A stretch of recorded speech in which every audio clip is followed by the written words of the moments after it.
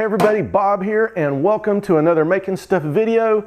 Today I have got the CNC plasma cutter all hooked up. It is painted, it is wired, it is finished, it's ready to use. So what I want to do is I want to put some metal on there and let's cut some stuff out and have some fun with it.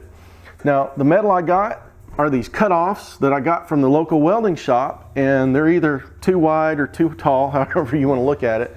So I need to cut a little bit of this off so that it'll fit on the table. Now the way I'm going to do that is I got this tool from Rocksteel, and so let me head over to the welding table. We'll hook this up and show you how it works. Okay, so this is the tool that I got from Rocksteel, and it is called a sheet metal nibbler. You guys may have seen this before, but here's what you get in the box. You get safety glasses and gloves. You get the tool itself. You get a circle cutting jig, and you also get the bench mount. So all this comes in the box from Rocksteel. So let me hook this up to my drill and let's cut some metal with it. All right, I've got this all hooked up to my drill. So I've got a straight line on the scrap piece of 16 gauge. So I'm just going to freehand cut this and let's see how well it works.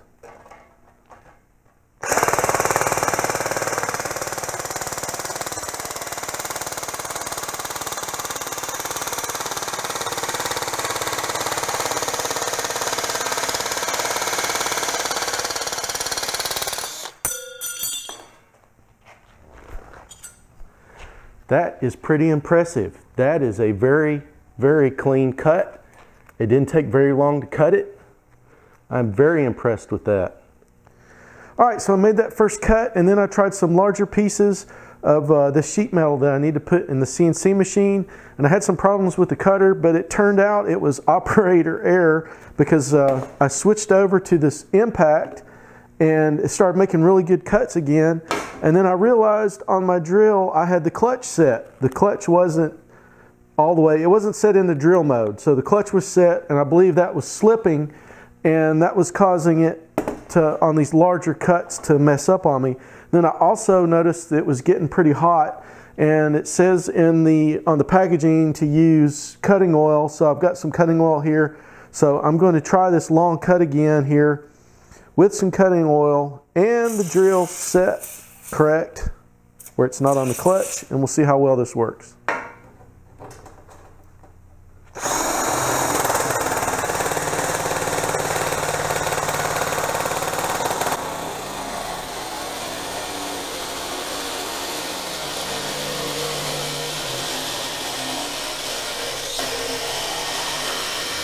All right, so here's the piece that I cut off. I don't know if that's showing up on camera, but it makes a really clean cut. I mean, there's no burrs or anything on this cut, and it isn't straight because I was freehanding it, so it's wavy, and it reminds me kind of like a jigsaw for sheet metal. But you know, it connects to your drill, and for something that connects to your drill and will cut sheet metal, I think it does a really good job.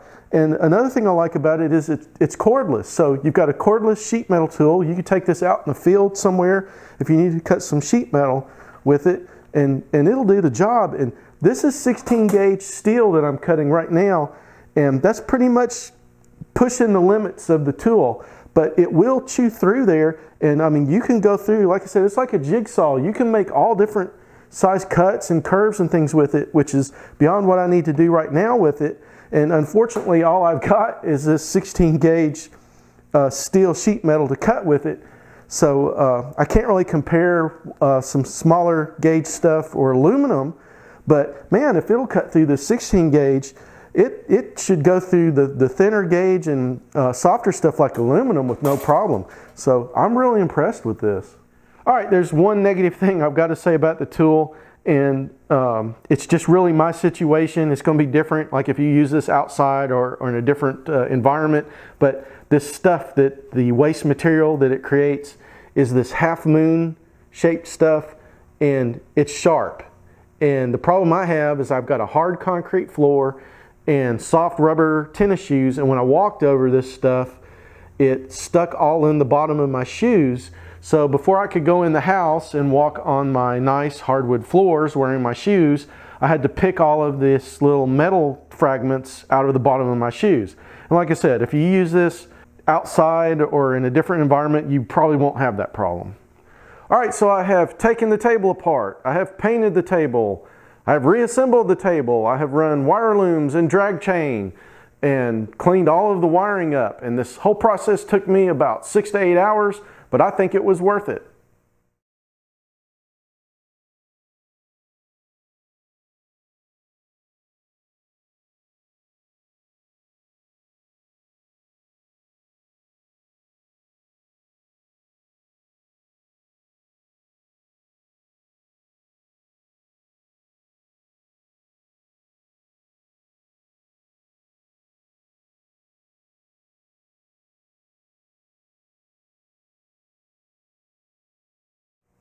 Now I've done all this work off camera because I didn't think it'd be too exciting to watch. I also didn't think it'd be too exciting to watch me dial it in. And I have cut a bunch of these Hackaday logos. I don't know if you can see the quality there, but I've got it dialed in. I can't tell if that's showing up on camera or not, but I've got it dialed in. There's a Hackaday logo, and they also make great throwing stars. I have also cut out just some stuff playing around, like little corgi silhouettes. And I've also cut some license plates out for some friends of mine. I don't know if you can see that, but that's the cut quality I'm getting from the table right now. So I didn't build this machine to be a sign maker. I've got a whole bunch of projects coming up. Some of them I'll be using the CNC machine in. So if you want to see this in future use, be sure and subscribe and hit that bell so you're notified of upcoming videos. I also have a link to the Rocksteel sheet metal nibbler. If you want to check those out, there's a link in the description. I also have a link in the description to the bill of materials and some extra info on the CNC plasma table, as well as a link to the playlist. So if you like the video, please give me that thumbs up, and thanks for watching.